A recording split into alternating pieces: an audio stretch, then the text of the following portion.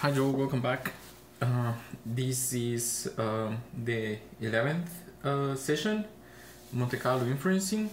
So we already discussed how to do sampling using the inverse transform, also how to do it using rejection sampling. And now we're going to visit some really common and useful idea that is importance sampling. The idea over here is how can you approximate some importance function that is defined as the expected value of f, okay, your importance or your weight, if you want, your importance function over here, that is the integral of f of x times p of x dx. So you are interested in this particular type of functions in which you want to draw probabilities, samples, not only from the distribution probability, that is where the probability has more weights, or like the samples are highly likely to appear, but also you want to draw samples from this function over here, such that this function evaluates those samples as with high importance, okay?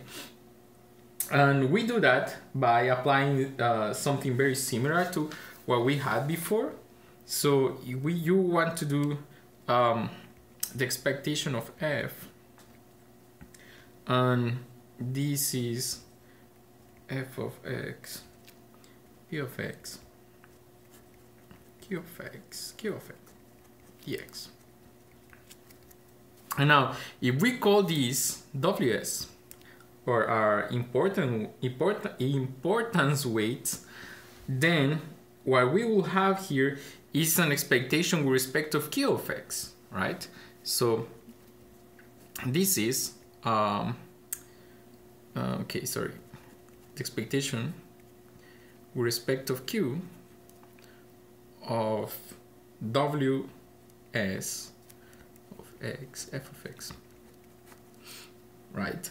And now, if we do Monte Carlo here, this is approximately 1 over s of the summation of all these s samples of ws f of xs, right? Or our importance approximator, okay? So now the idea here is, unlike rejection sampling, for instance, in which we just discard some of those samples that we don't like, we will use all of them because we're going to weight them, right? So I can just keep drawing samples, and if they are really bad, the weight is going to be really small, so it won't matter much at the end. Now, the question is, how do we select some proposal q of x that works really good, right? Now, to solve that issue, what we want to do is to minimize the variance of my weights times my function, right? Of this particular thing here. So we want to minimize this variance over here. We're interested in doing this variance with respect of q of p of x, fx, qx. And if you remember, this is nothing else but expectation with respect of q of the square over q square of x. So this is the expectation of the square minus the square of the expectation, right? Q of px fx over qx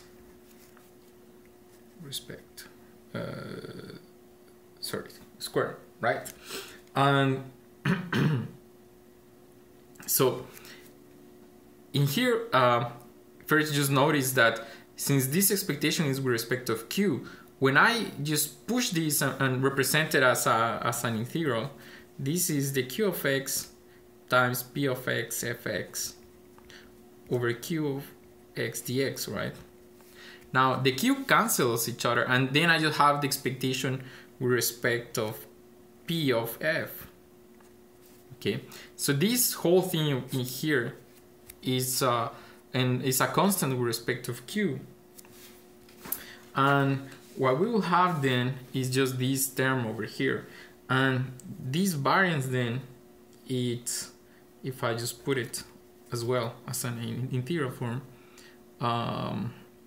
P of x square f square of x over Q of x dx, right? Because this Q, like here, it will cancel, so I just end up with 1. And remember, like we have this other restriction that the Q of x should be equal to 1, right? Because it is a distribution. So if I compute my Lagrangian over here using those two things, because I want to minimize this variance, right? Then my Lagrangian of Q and lambda, like we did before, is this integral over here, P square x f square x Q of x dx, plus the lambda of the integral of Q of x minus 1, right?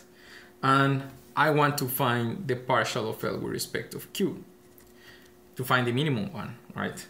And what is this? So this should be minus P square x f square x over Q square x plus lambda equals 0. Now I can solve here. Let me do it here. So Q of x is equal to the square root of P square of x f square of x over lambda. Now I know that my P is positive, right? So this is P of x, but I don't know what f can be, right? Because it can be any function. So in general, this should be the absolute value of these, right? And now I have this over lambda, right?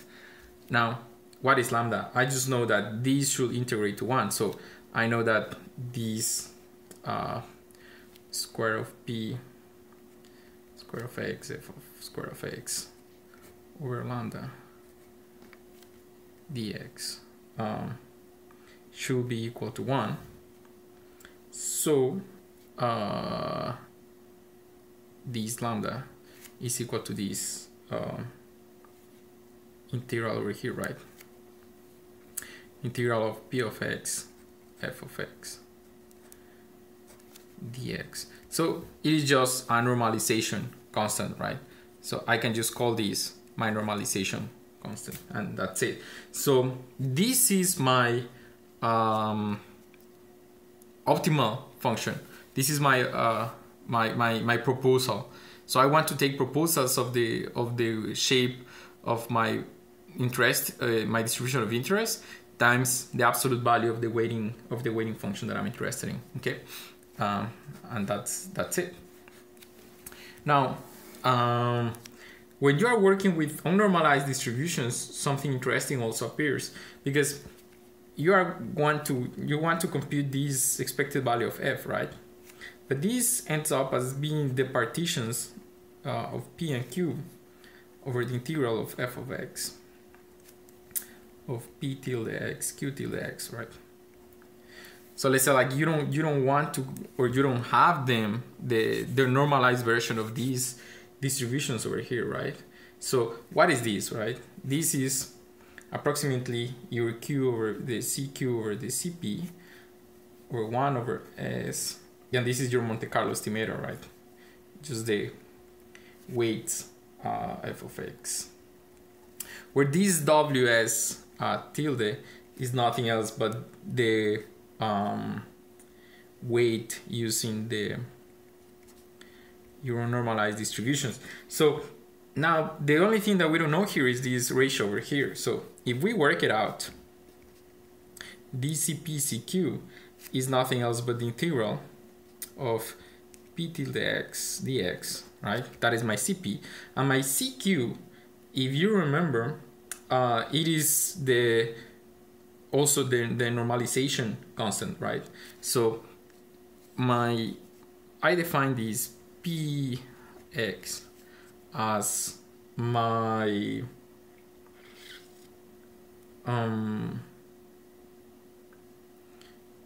distribution P times my CP, right? Because I am unnormalizing it, so I need to multiply it to cancel the normalization function in here. So if I apply that fact over here, this is nothing else but QX over QX, right? Because I can try to just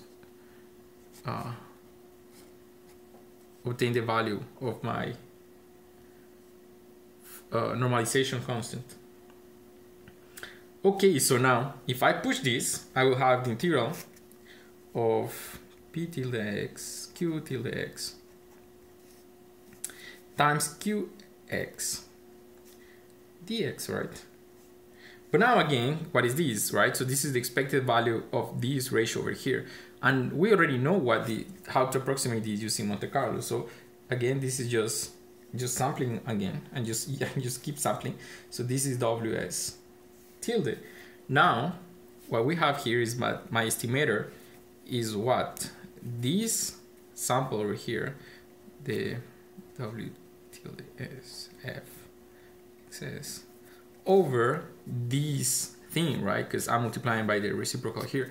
So I have one S over the summation S WS tilde here. So now I am just taking each of these and normalizing by the whole thing, right? So I can just use some WS, these S cancel each other here, some WS F XS, where this WS is the normalized version with respect of all the weights. So what this is telling me is if you have unnormalized distributions, use your approximation of adding the weights of the F's, but instead of just doing a normal average, go and normalize your weights with respect of everything, right? All the weights for all the samples, and then do this weighted sum, and that will be your solution. Okay, so that is important sampling, a really nice and useful tool that complements the rejection sampling. Okay, so in the next part we're going to talk some advanced usages of these sampling techniques. Okay, see you then.